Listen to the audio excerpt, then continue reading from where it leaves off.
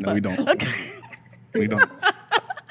But yeah, just food and, a little physical affection. Good loving. Yeah. Okay. All right. Some good loving, right? Clean that up. Okay, what about over here? Thank you both. Ladies, any questions for him?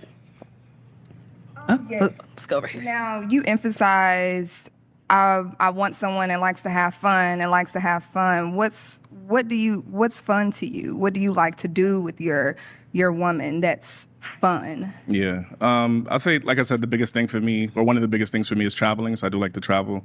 I do like exploring new, locations, destinations, or whatnot.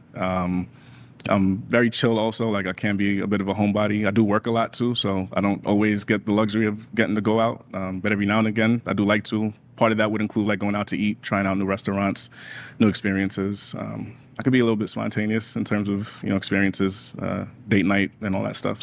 Okay. Music, dancing, all that. So, yeah. Much clarity. Any questions here? I do. So how do you feel about kids? I love kids. I have one myself. My son Elijah, he's 6 years old. That's my boy.